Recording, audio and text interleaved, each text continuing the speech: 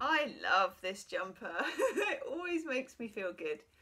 It's kind of summer, but it's kind of cold, so we have the Volley Bob jumper. Hang on. See? Woohoo!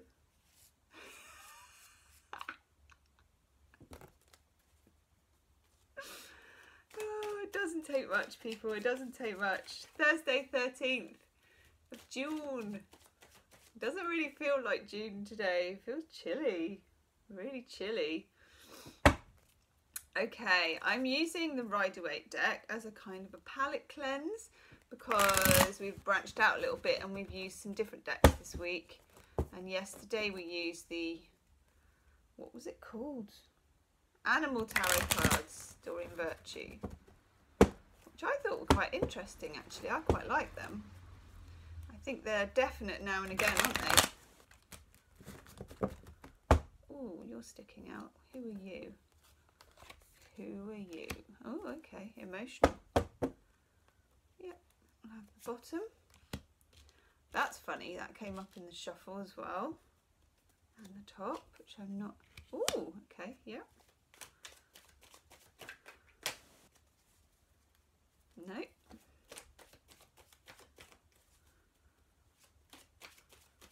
Some of you have commented asking me how I shuffle, and the answer to that is haphazardly, really, kind of randomly. Ooh. No rhyme or reason, and it changes.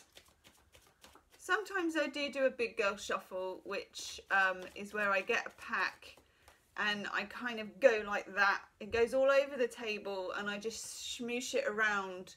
Like when you were playing, is it Patience or whatever when you were a kid? You know, and you're trying to shuffle and you just, it's like that. Ooh.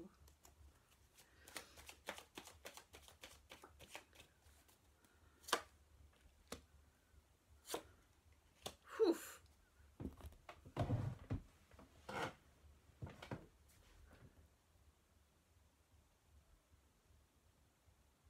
Okay.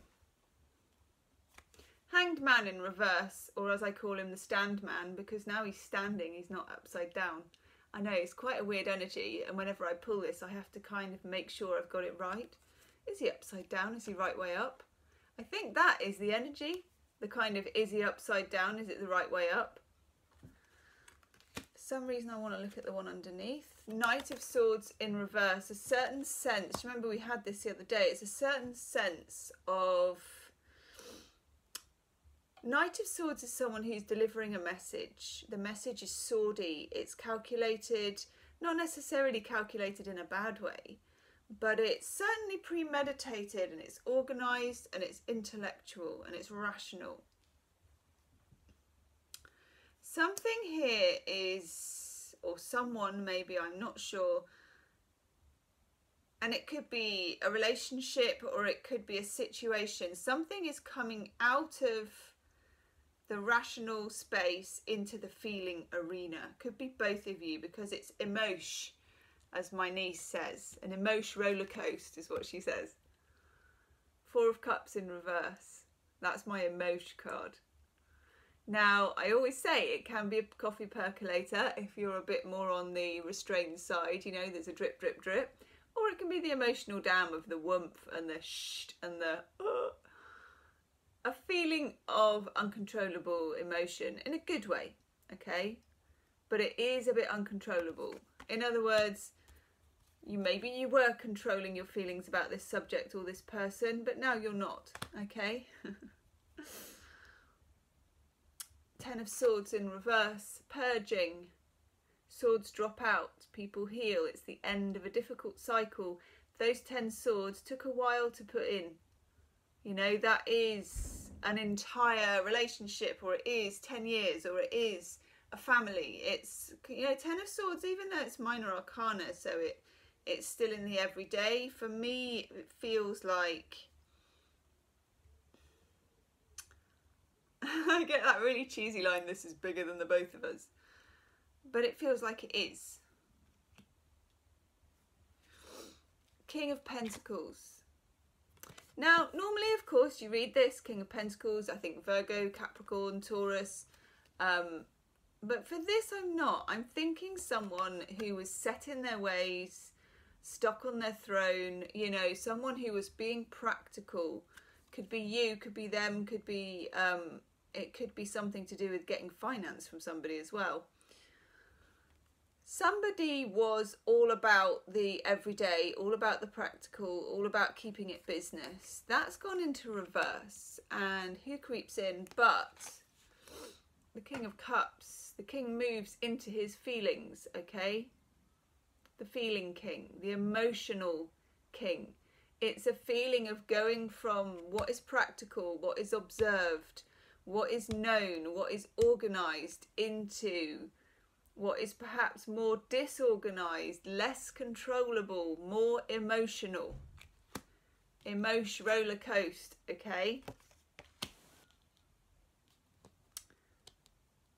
And the Hanged Man, of course, momentum, but at the same time, am I standing up? Am I upside down? You know, if we took it Stranger Things, am I in the upside down? New series coming out soon. Judgment. Now, Judgment, of course, can be a card of second chances, but it's bigger than that. This is bigger than the both of us, we keep saying it. It's a card of, yeah, literally, this judgment is bigger than just my minor judgment, your minor judgment, your point of view, my point of view. There is something more major arcana going on. There is a call to judgment, okay? Now, a call to judgment is more about revelations than it is about thinking. So moving away from the King of Pentacles, who to a certain extent, he's a bean counter, he's an accountant, he's somebody who measures worldly things, he's someone who dispenses the money, okay? Now, trumpet blast, we're out of that. Past, present and future here. The dialectic, okay? Remember, we've talked about the dialectic. There is a feeling of, that's my dialectic, do you like that? The dialectic. Okay, there is a feeling of impetus. Like the other day when we had the Tower, the Star and the Ace of Cups, okay? There is a feeling of impetus. Whoever was remote, and it could be you, them, or just them, or whatever is the sitch, is coming into feeling, okay? And that's uncontrollable, chaotic and emotional, but at the same time, can't make an omelette without breaking the eggs now, can you? Six of Pentacles, this was in reverse on Monday, an act of generosity coming in, okay?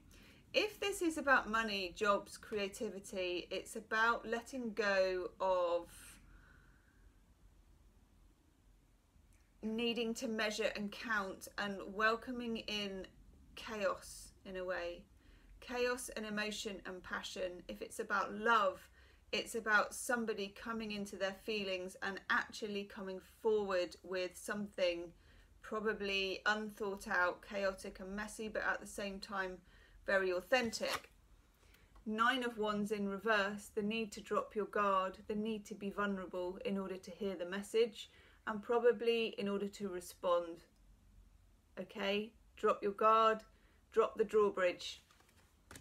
That sounded a little bit, drop the drawbridge, okay. Yeah, I think I want, yeah, do I want Chuck Spezzano? I think I do.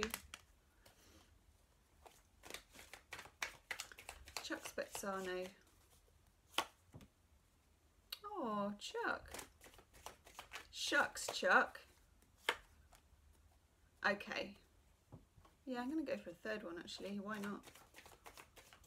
So some of you, this is something where you've been feeling unhappy, unlucky, you've been lonely, in separation maybe. We've got feeling unwanted and drought.